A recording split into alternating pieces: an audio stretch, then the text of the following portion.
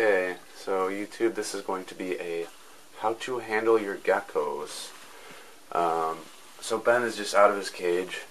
What you should do is just offer your hand like this, and they'll usually just walk right on it. Or you just kind of scoop them up from behind their legs. Then you do the hand over hand. Alright, so that's for a leopard gecko.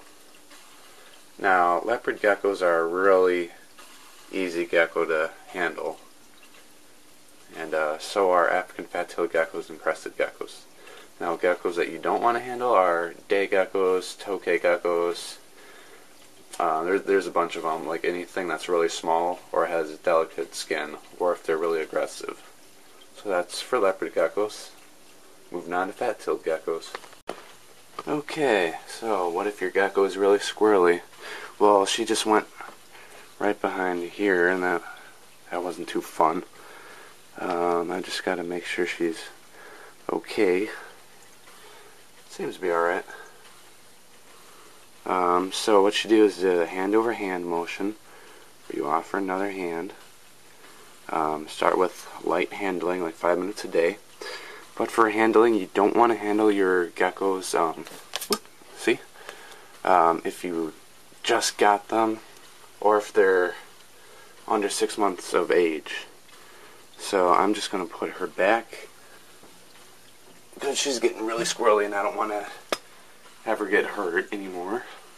Okay, how to handle your geckos for African fat-tailed geckos.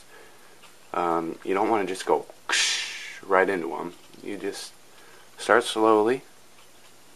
Put your fingers right behind their back hands here. And you just lift them up. And there you go. Oop! Sorry, kind of hit you in the face there, little girl. So these are just normal striped morphs. Beautiful stripe going down their back. Sorry for the little voice crack there. Okay, and then you can just let them climb up and over your hands vertically. That builds up muscles in their arms. So it's the same thing. I'm just not going to hold her right now because she's eating. Okay, so how to handle your crested gecko. Well, he's on my finger, and just keep in mind, crested geckos do like to jump.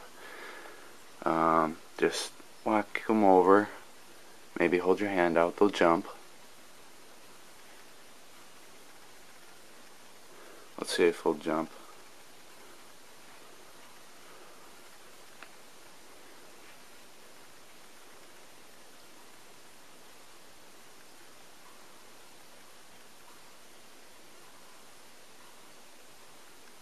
Kind of.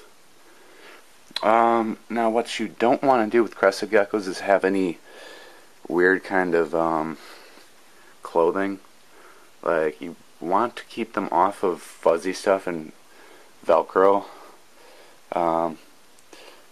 It's okay for the crested geckos to go on a t-shirt, but it's not necessary. Okay, so how to handle crested geckos. Hold your hand out, they will jump. I'm trying to get her to jump. She's looking at my hand like she will.